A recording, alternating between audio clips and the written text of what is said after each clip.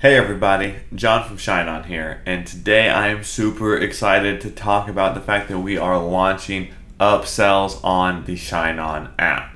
These are upsell products, which means we are going to take your current purchases that sellers are making and we are going to give you the ability to offer upsells as post-purchase offers to help raise your AOV and get extra money and increase your margins. So let's go ahead. I want to jump into the ShineOn app and take a look at the products and what you're going to need to do so that you can start offering these upsells. All right, so here I am inside of one of my test stores and I'm in the ShineOn app.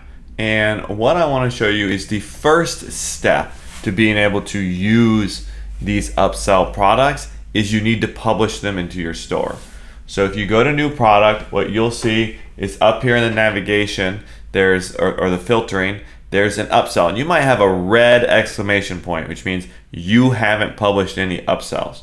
So let's go ahead and click on that. And you can see here, these are our two upsells that are available to you. We have the red cubic zirconium earrings in the 6mm, and we have the clear cubic zirconium in the 6mm. What you're going to want to do is go ahead and publish these. You give them a title. I like doing like cubic zirconia 6mm earring. And then a basic description.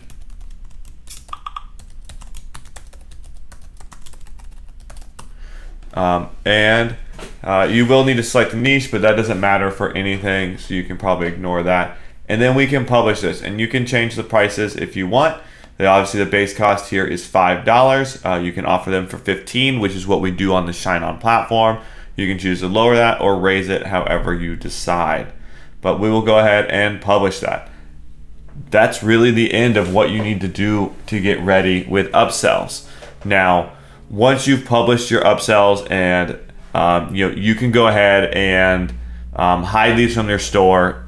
We will not collect orders of just an earring. If you get an order and it only has an earring on it, it isn't brought in as a post-purchase, our system is going to reject it. So go ahead and make sure these aren't showing in your store or anywhere like that where someone's going to go in and try and buy just an earring.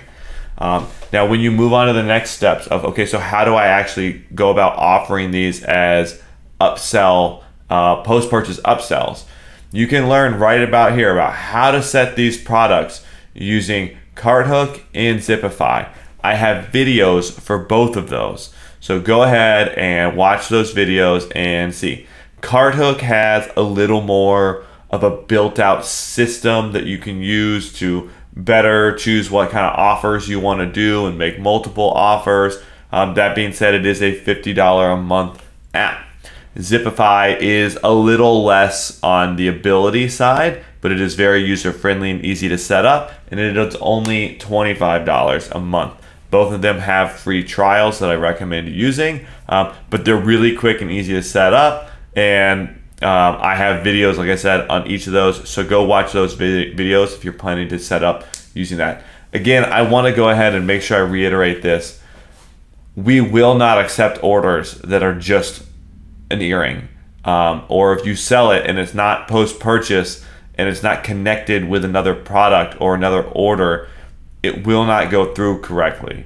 So you really need to make sure you're doing it the way we're telling you to do it, and don't go start just selling this earring by itself, because we won't collect them. You'll be on the hook for taking customers' monies, and we're not going to fulfill it.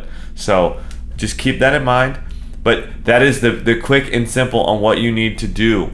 So again, I published the clear cubic zirconia. I also need to go here and I need to publish the red cubic zirconia. So I have the choice of which ones I want to offer in my funnels when I go to set up my post-purchase funnels.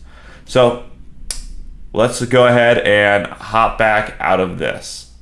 So again, I just want to reiterate the fact that we are doing these as post-purchase upsells. And the reason we like post-purchase upsells so much is because it doesn't affect the conversion rates on your current products or your campaigns. The goal of your campaign, be a Facebook ad, is to get someone to your store and buy the product that you are offering them. Now, once they've made the decision to go ahead and move forward, that's where we then try and get them to spend some more money because you've already got them on the hook. But at that point, it's too late for them to back out of the whole thing. So either way, you have collected that first sale, and all we're trying to do is give it a little boost, which is super nice. The margins are great. And so I really highly recommend adding these to your products and seeing how much you can do with them, because I think it'll really help you to raise your AOVs on your store and also bolster out your margins so that you can play more with your ads. But that's the end of the video. Thanks for joining. Don't forget, if you're going to set up your post-purchase, watch those videos on how to do Cart Hook or Zipify. Have a great day.